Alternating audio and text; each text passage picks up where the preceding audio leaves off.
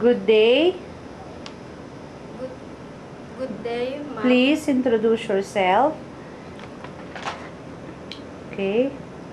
Good day, ma'am. Mhm. I am Gemma Antonio. Mhm. I'm 34 years old. Mhm. And I Are you live married? Are you married? Yes, ma'am. Okay. Where do you live? I live in San Raimundo, Ramos, Tarlac. Mhm. I'm one child. Okay. Is it a boy or a girl? She is the girl. Oo. She is 9 years old. Okay. And And then? Continue, please. and What did you finish? I'm high school graduate. Okay. Applying as a domestic helper is a very big task. You're doing household chores as well taking care of kids. Can you do that? Yes, ma'am. Sir, Mm-hmm. I Okay, continue please. Don't be shy.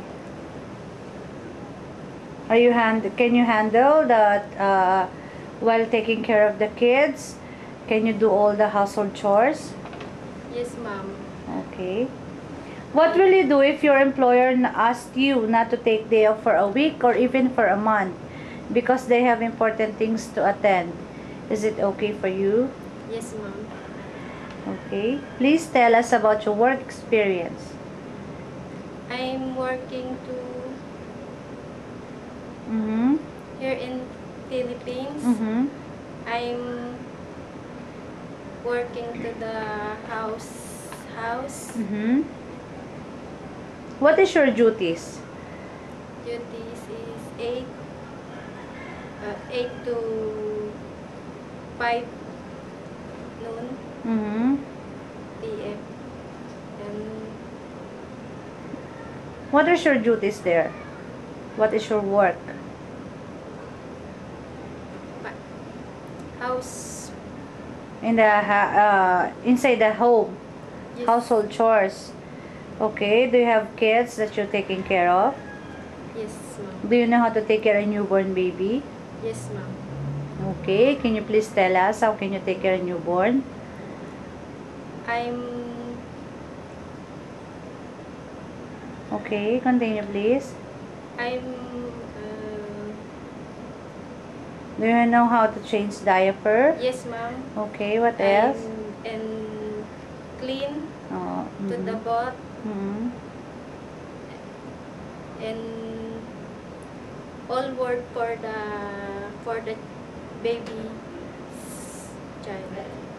Okay. Are you sure you can take care of a newborn baby? Yes, ma'am and sir. Okay. What about naughty little children? Do you have patience taking care of them? Do you have patience taking care of them? Yes, ma'am. Okay. Can you sing a simple song for little children? Little Okay. Can you sing? Don't be shy. What else? sing a sing a song and Okay. What else? Don't be shy. Do you know? Jesus is the way and the truth and the life. Yes. You Okay. okay? Do you know how to cook?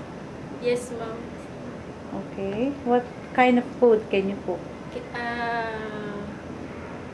my What is your specialty?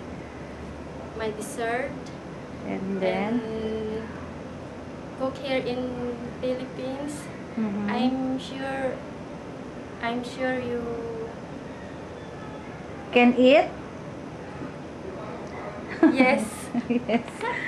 Most people in Hong Kong speak Cantonese. Are you willing to learn this Chinese language? Yes. Okay. Do you know what is domestic helper means? DH Mm-hmm. and hardworking. Mm-hmm. I Can you do all the household chores? yes, ma'am. Can you go to the market? Yes, ma'am. Okay. Do you know how to gardening? Yes, ma'am. How to take care of pets like dogs? Yes, ma'am. Do you afraid on dogs? No, ma'am. Okay. What will you do if the kids that you're taking care of, or even you don't have a kids? I mean, if you see a kids fighting in front of you, what will you do? I Okay. What will you do if the two kids fighting in front of you? Can you separate them? yes. I Okay.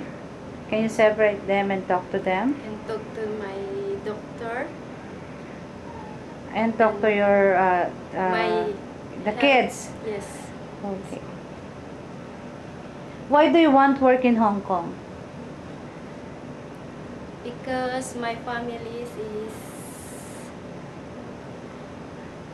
Okay. my How okay, continue please. my family is my Need more financial assistance. finance. Yes, Okay. ma'am. And Okay, continue please. Would you like to say anything else to your future employer? yes, Okay, any promises to your future employer? yes, ma'am, sir. Okay. Any promises if I'm they prom- choose you? I promise to you my work. I really work and clean my house, your house, Mm-hmm. and all work. I'm promise I can do this. How about your 2 years contract? 2 years. Can you promise to finish your 2 years contract without doing any trouble? Yes, ma'am and sir. Thank you. Thank you.